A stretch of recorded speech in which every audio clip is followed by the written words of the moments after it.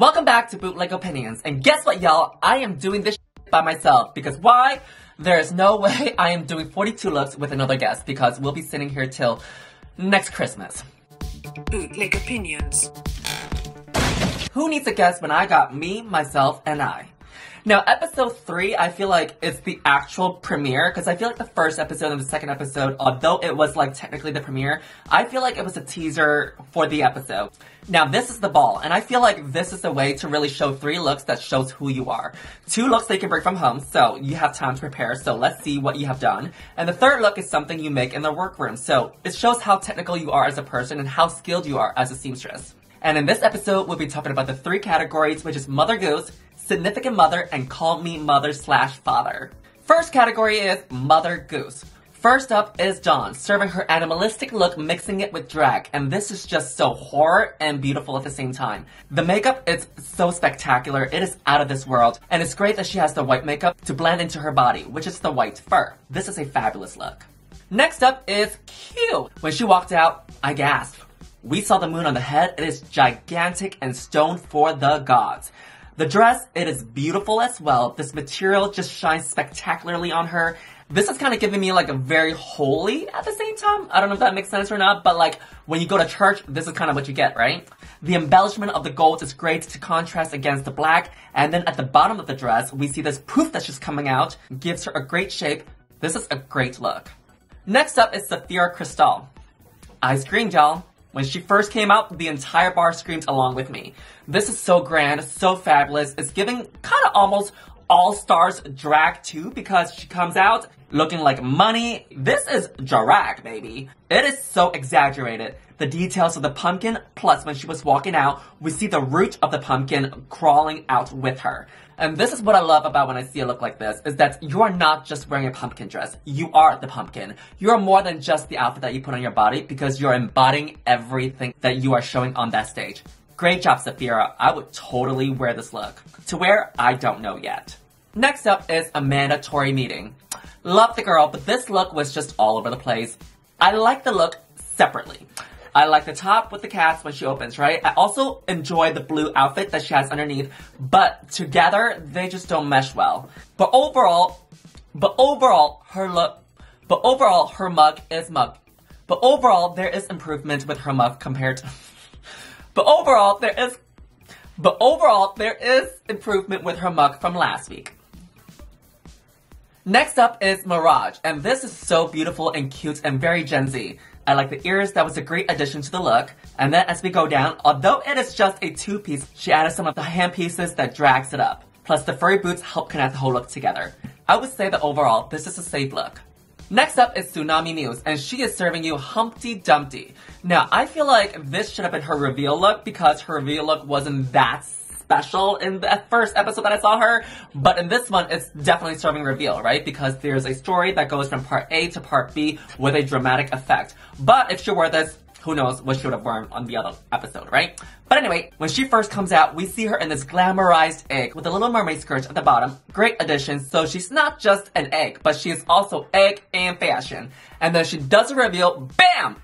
I guess in a way, this is almost like a play of Mother Goose, like Mother Goose child as an egg, but someone murdered her, and now it's being fried on the pan. Anyway, I love this look. This was so beautifully done. Next up is Morphine. She looks gorgeous, but I feel like I've seen so many made outfits in this material that when I see something like this, I associate with Party City, Halloween store, when you buy the latex outfits from a bag, right?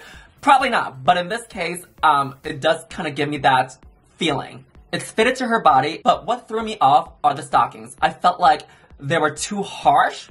I would have liked them to be sheer, or if they were that material, I would have liked them shorter, because there was just no differentiation from the dress to the stockings. So I would like them shorter so that there's some legs, because I feel like now it's just going from stocking straight into the dress, and it just looks very bold. But overall, this is a safe look. Next up is Nymphia, and baby, she is serving you blue.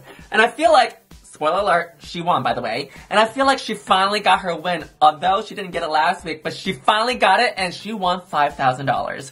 This look, although it can view as very costumey because we have seen this look before, but the way that she used her materials and the way that she dragged it up really helped serve it as a costume look for the runway. I enjoy the full feathers at the top. The wig is a little bit questionable, I'm not gonna lie, but the outfit itself, it's great. She customized these shoes to match the entire look. I like the different shades of blue on this outfit.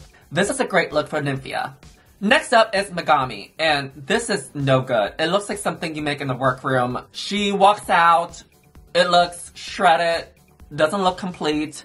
I like the muck though. I thought that it was really pretty that she did something different over here. I like the hair too, but yeah, the dress, like different patterns and styles, and then as we go down, we see the hoop, and then it's just like, where's the rest of the outfit? And then the uneven fishnets, I don't know. It was all over the place, but we love our New York City sister. Next up is Plain Jane, and there's nothing plain about this Jane. At a first glance, I saw the animalistic makeup, and I enjoy the fact that she did something different over here. This color is beautiful on her, and it fits her gorgeously. Though I do wish the bottom of the dress would have extended even longer so that it creates a little more of a dramatic effect on the runway, because the camera sometimes does pull out from the side, and when the queens walk and we see that train just trailing in back of them, I always find that very beautiful and dramatic and very soothing to the eye. But the length is not bad. This is gorgeous on her. Next up is Plasma, and she's serving you camp. And this is so well done, because sometimes camp can't go wrong. Nina West. Sorry, I took that back. I was just kidding. But anyway, this look is cute. This is so well done. The color coordination of the light blue and light pink together throughout the entire outfit. And this was so special. And I especially love the additional person that she has added onto her outfit. This is very well done. Great job, Plasma. Plasma! Next up is Mhi'ya, and this is just terrible. She comes out, couldn't see her face, too much going on. There's too much clutter at the top. The silver doesn't make sense. It just seems like she added the silver shine over there to hide the edges of the feathers. But I will give her credit for doing yellow makeup to match the dress. And then as we go down, there was like 5 feathers over there. I don't know. This dress is not it. Next up is Hershii, and you know who will wear this dress? Miss Honey Davenport. Zzz. Now, when she first comes out, I thought to myself, beautiful, gorgeous, drag. I wasn't really expecting that from you after watching the first episode. But this is so glamorous, this is so drag, this is giving me ball, like not just like Drag Race ball, but also like pose ball. The short hair really does work well with this look because she does have the fur around her neck. And then we see the yellow and black pattern throughout the entire dress. This fits her beautifully. This is a great look. Last up is Geneva in this Mother Goose runway. And cute color, but I feel like there was a lot going on. And I do see the idea. It's just some things I would have changed to execute this look a little bit more. The hat is cute, but I would have pushed the hair to the back or tied it and make a little bun because I always feel like we can also manipulate the characters to fit our drag characters so that it's presentable on the runway. Then we would have seen her beautiful necklace, the gorgeous shoulders, plus her beautiful face. Then it wouldn't seem like there's so much going on over here because we got the hair, we got the hat that's like down to here, and then we got the shoulders, we got a necklace. Ah! The gloves are a cute addition to this dress, but what I would have done with the train that she has attached to her waist is to make it longer so that there's weight on the dress, because I feel like when we see it here, it's kind of shifting. It's kind of like uneven because there's nothing to weigh it down. If it was longer, it would have trailed in back of her, and instead of it being shifted to the side and looking wonky, it would have been in the center. Before we continue with the episode, let me share with you the sponsor for this week, BetterHelp. BetterHelp offers therapists who are trained to listen and help you. It is 2024. A new year, a new you. Do you feel like you can be a better version of yourself, but you don't know where to start? I myself had that problem too. Although I am a queen that looks very confident on the outside, but there are days that I feel depressed, anxious, and very overwhelmed. So, I use BetterHelp. All you have to do is fill out a questionnaire to help assess your specific needs, and then you get matched with a therapist in most cases under 48 hours. BetterHelp has a broad range of expertise within their network that gives you access to help that may not be available in your area. You can talk to a therapist in an online environment at your convenience. They have video and phone sessions available. Plus, you can send unlimited messages with your therapist. Join the 3 million plus people who have taken charge of their mental health with a BetterHelp therapist. So, what are you waiting for? Sasha your way to the link in the description and use my code to get 10% off your first month with BetterHelp. Next category is Significant Mother, aka Mama You. Just kidding! First up, we have Dawn, baby, serving you Breakfast at Tiffany's. Now, the film Breakfast at Tiffany has a very iconic, legendary look, and Dawn over here has made it very sexy and very her own. When she first comes out, I immediately got it, and I do have to give her props for making it sexy and her own, and she has a little bit of skin exposure, and the dress is at the right length. This is a cool look. Next up is Q, serving you Judy Garland. Now, this is gorgeously done. It's almost like a replica of the original look too. And I don't know if y'all noticed or not, when she has the microphone and she was pretending to sing, that cord was going all the way to the back of the stage. Beautifully done, Q. Very good job. Next up is Sapphira Cristál, serving you Eve. And I know some of y'all are thinking, well, it's just a nude illusion, but let me explain. Because that's completely stoned, we got the leaves placed on the tatas and the hoo-ha, and she spray painted this entire bodysuit to carve out her body. And the additional thing that she added on to make this look extravagant is the beautifully long hair that was just touching the stage. She is giving you drag, baby, and I am loving it. We got the body cinch, and because, you know, most queens don't really wear hip pads or breastplates anymore, so it's good to see it back on TV. So, great job, Sapphira. Next up is a mandatory meeting. Do I like the look? Not really. It could have been a little bit more polished, but I like the camp aspect of it. She goes from one Michelle Visage to another version of Michelle Visage. The first look was bad, but, you know. The second look was bad too, but it's something Michelle would wear too. But anyway, did y'all like the look? Let me know in the comments. Next up is Mirage. What I do enjoy is that she made it her own. She took this bodysuit with the spray paint, although it's not as good as Sapphira's, but it's there. I enjoy this beautiful long hair that she has in the back of her, plus the hair details that she has around the nude illusions that's just swirling around her, baby. But I would have moved one piece a little bit more to the center so it covers her hoo-ha a little bit more. But nonetheless, this is a beautiful look. Next up is Xunami Muse, and she's paying tribute to Candy Muse. And what a great way to pay tribute to someone you enjoy and love. She did the signature did that Candy Muse did, plus she has the boombox with her when she walked out on the runway. The different shades of the blue are great, but the shoes I would have done denim, but I give it a pass. I see what she's trying to do over here. She's trying to match the blue with the blue outfit that she has on. But I think that if she can't find the exact shade of blue to match the outfit, I would have just done nude shoes. Next up is Morphine, and probably not the case, but it seems like something she found in the closet and she wore it and she was like, I'm gonna do Kris Jenner. I don't know. This is a top, a bra, pants, and shoes. I guess it works, but not having an orgasm. Next up is Nymphia, serving you Angelina Jolie. Now, when she first comes out, I don't know if y'all know who Coco Lee is, but she is giving me very Coco Lee vibes. R.I.P. Coco Lee, we love you, by the way. Her face, her hair color, the aesthetic, the way she walks, oh, just gorgeous. The matching earrings, the piece on the center, to the side of her dress, great. Although from the front, it is just a white dress, but the back, there was a lot of art included. And she walked down that runway beautifully and she made that dress work, baby. Next up is Megami. I get it, it's a reference to Lady Gaga, and it's a look that Lady Gaga has worn. But, out of all the looks that Lady Gaga has done over the years, I would have probably picked something else. The hair was a no for me. I feel like it could have been fuller, more voluminous, because they are in drag. Hell no. Sorry. Next up is Plain Jane. And again, there's nothing plain about her because she's giving you camp on the runway. This is a fun and safe look. It shows that she's not scared to have fun, make a fool of herself, and on top of that, it is a clean look. Next up is Plasma, serving you Anne Boleyn. I almost said, what's that person that sings? Susan Boyle. Never mind. Anyway, she looks really good here. One thing I would have done over here is I would have made the hair a little bit more voluminous in the front. We do have to remember that we're drag entertainers and that we have to give drag, right? Although they are doing a reference and an inspiration to the original look, we can manipulate and change a few things here and there. And I think that with some volume over here, it would have amplified the look even more. And I also enjoy the fact that she lined the sleeves so that when she does this, we see the pattern inside that matches the bottom of her dress. So, great look. Next up is Mhi'ya, and I thought this look was okay. I didn't hate it. I liked it. I thought it was okay. Yeah, it was okay. Did y'all like it? It was okay. We see this green fur coat that's lined. Yes, I do look for those things. The green shoes, the panties, the top, and the glasses to match her selling it with the microphone.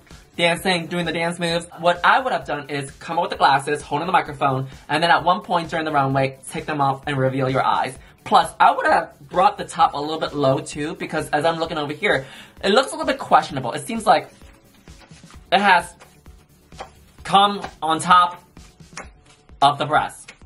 I don't know. I like this look though. Next up is Hershii, and this is a mess. The hair was no good. She comes out in this latex blue material. It was a blue dress. Ta-da! No, I'm sorry. No. Next up is Geneva serving you Salma Hayek. And I can see the judge's perspective and critiques about how it doesn't really read as Salma Hayek, because when I think of Salma Hayek, I think of, maybe it's just me, mostly as like a very independent, very dominant, very strong, very courageous and brave woman, right? I think of her as someone that wears like a tux, a black blazer, dress shirt, black pants, very CEO and someone that's in charge. But I don't hate the look. I think she did well in this look. She looks safe. But what I would have done is taken the pants even longer to cover the shoes, or have matching shoes to cover the edges of the pants.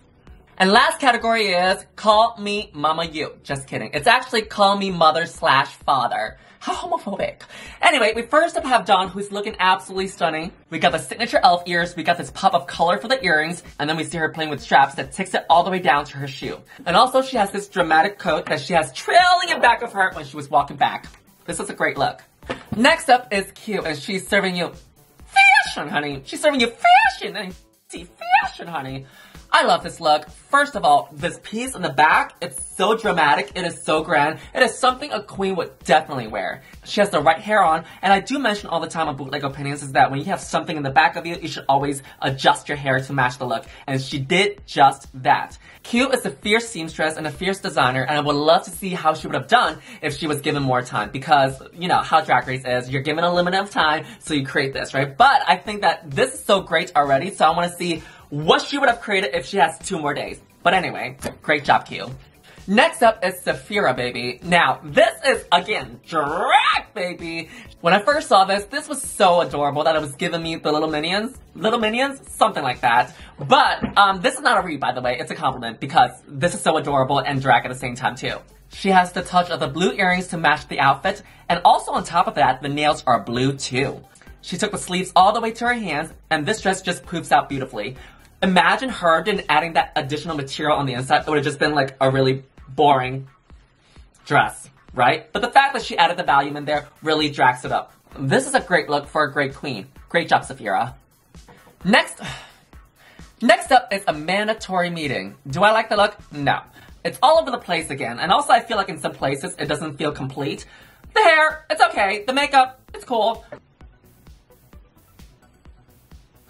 The dress is just so ugly. Like, why would you pick that color? Anyway. Okay. The top over here, I give it a pass, but I think what really ruined it was that gray on top of it. And the bottom with those colors coming out, it's a no. She looks like she's wearing the outfit inside out. Or am I the only one that guessed that? Anyway, I'm sorry, Amanda. Love you, though. Next up is Mirage, looking beautiful in this, and this is something I would absolutely wear.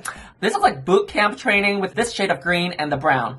And the tall shoes are a great addition to this look, helping her to extend the legs. Although it is just a 2-piece, but the fact that she added these... That looked naughty. But the fact that she added these pieces around her arms really helped sell the look and connect it together. Next up is Xunami Muse, and she's looking adorable in this look. We see the denim being reflected and hinted again in this runway. She comes out in the collar and mini tie, with it matching the rest of the outfit from the corset to the dress. Though I would have put the corset on top of the dress, because I feel like if you put the dress on top of the corset, then the corset just seems like an undergarment. So like, why are you wearing undergarments outside? But anyway, this is a very adorable look, and the fact that she was selling it down the runway with the glasses, the pen, the paper, that was fabulous. Great job, Xunami. Next up is Morphine, serving you denim, and this is a cute look. The hat is great, we see some details at the top. The star earrings really make it edgy. The mini ruffle that we see at the top of the corset, plus the matching bicep pieces. Though I would love for her to make the two pieces around her hips a little bit more shape so that it gives her more of a figure. Because right now it just seems like a dress that's too short if viewed from far away. It's not until you look up close that you see the full details. But overall, this is a safe look. Next up is Nymphia wins, and she's making the entire bar scream when she first comes out in this look. Again, she's serving me very Coco-ly. I don't know if I'm the only one that sees it, but anyway. The hat is so cool. We see all the interesting details that are just blossoming out, and we see at the top and the side of her dress. This color just looks beautiful on her, and she loves herself some yellow, so this is very signature Nymphia. The dress at the bottom, oh, beautiful. This is what I mean when you need more materials. Sometimes when you don't have enough materials, it's gonna look flat. There's just no movement down the runway. It gives nothing. But the fact that she added extra material on there, it gives her a beautiful shape. And when she was twirling and walking down that runway stage, it was just so airy. This is fashion, honey. Consider yourself booked for Bootleg Opinions. Next up is Megami, and maybe I'm the only one, but I feel like this look that she made in the workroom, it's better than the other two that she has brought from home. Maybe she needs new designers. I don't know. This look, I'm fine with it. On a different season, I feel like this look might have been safe, but I feel like everyone on this season has great taste and knows how to sew that this ends up maybe like in the bottom, maybe not bottom 2, but like definitely bottom 3 or 4 for sure. Also, it's giving me like that poster, we can do it! But yeah, Megami, fire designers. Next up is Plain Jane, and she's serving you realness. Although it is just a two-piece, but the details of this outfit really helped make it seem like it's more than just a two-piece. And she crystallized the bra as well as adding chains to the side of her hips. But I would love for her to add in more shoulder pads, because I feel like they could have come out a little bit more and a little bit higher so that it proportionalized out with the body and her hair. Next up is Plasma, and I like the hair and the makeup. The look, girl, no. The rule is you always put the darker color over here, across, vertically, triangularly, however you want, and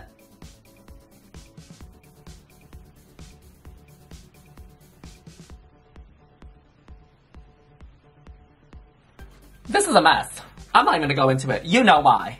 Next up is Mhi'ya, and she's serving you punk rock, baby, or as the judges said, Vivienne Westwood. Why? Because there's plaids.